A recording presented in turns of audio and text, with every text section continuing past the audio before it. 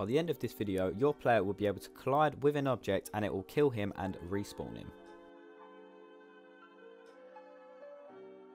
Hey guys, Blakey here and welcome back to another video. Today I've got another Unity tutorial for you guys. Today I'm going to be working on a system which kills the player on trigger enter. And on trigger enter is when you enter an object that has a collider on with the trigger set to true. And I'm going to show you guys exactly what I mean in this nice and easy tutorial that should not take long to learn and master. So the way we're going to do it, when it collides with this big red object that we've got called kill player, it will collide with it and it will respawn the scene. So instead of teleporting the player, it will just restart the whole scene. And this is quite useful to use if you've got certain levers or platforms that are moving and you want everything reset every time the player dies, which is seen in most games rather than just teleporting the player back to the start of the level if certain objects in the scene need to be reset. So without further ado, let's get straight into the video. So before we start scripting this, we're going to go ahead and go to our kill player, which is just purely a red cube. That's all it is. And we're going to go ahead and add a component, and that is going to be a box collider 2D. So this is for a 2D game, obviously. So if you was using a 3D game, you choose box collider without the 2D. And if we go ahead and edit the collider, which is this button right here, we don't need to change anything because it's already exactly where we want it to be, which is pretty good. And the last thing we've got to do is go ahead and press is trigger, and we're going to go and tick that big box. And finally, before we go ahead and start coding, to save you doing this later, go ahead to your player, which I assume you already have a movement script for. If you don't, go ahead and check out a video I have made on it previously. And all you're going to do is go to this tag button up here right at the top of your inspector and click player. If you don't have this player tag, go ahead and press add tag, and you can add one with this little button here. Okay, that is everything we're going to need to do.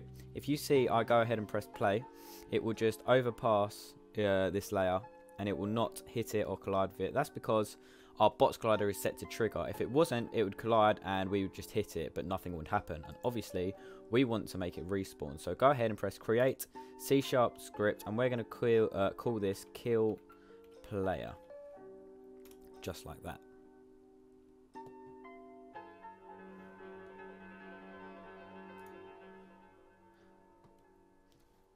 Go ahead and open this up, double click, and it will open Visual Studios or Mono Develop, depending on what you're using.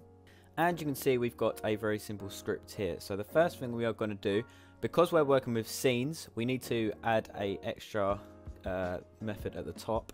So we're going to be using Unity engine dot scene management, because we are managing scenes.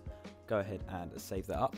And now we're going to go to our start function, and we're going to leave it completely because nothing is going to be called at the start of the scene, because we're going to be using this as a separate void for on trigger enter. So the first thing we're going to do is declare a public integer. So go ahead and type in public int, and we're going to call this next scene. Actually, we are going to call this respawn, if I can spell. Here we go. Go ahead and put a semicolon. And we're going to declare this in Unity. So the public integer will be whatever it is in your build, whatever the scene number is in your build index. And I'm going to show you guys what I mean by that. So go ahead and ignore the void update and the void start. We don't need either of those. You can get rid of them if it makes it easier.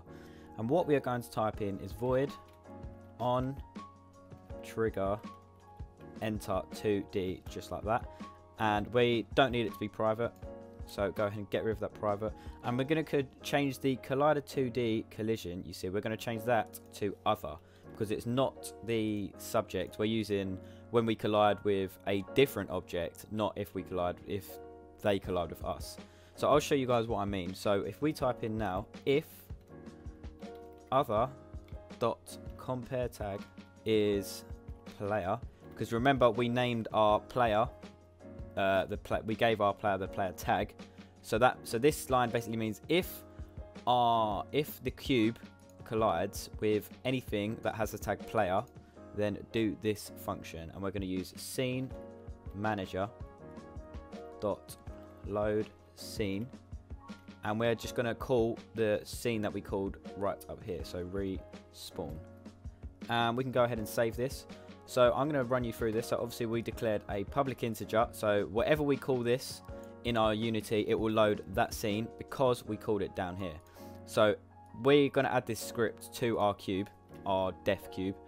So from the cube's eyes, if it collides with anything that has the tag player, it will load the scene that we called, which is basically going to be the same scene that we're in.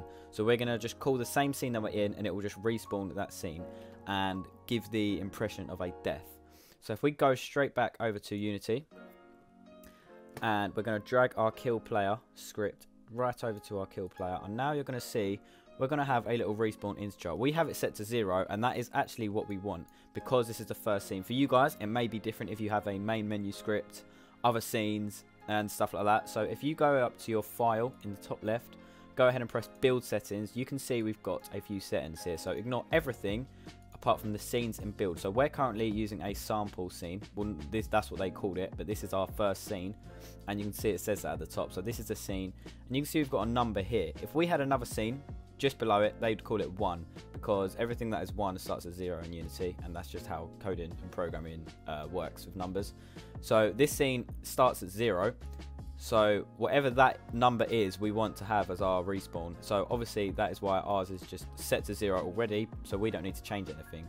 So now if you see, we go ahead and jump straight into our player, our scene respawns, which is a pretty nice feature. The minute we hit it, we do collide. Now this can be altered for many ways, such as a camera shake and etc. So I'll thank you very much for watching this video, and I'll see you in the next one. Bye.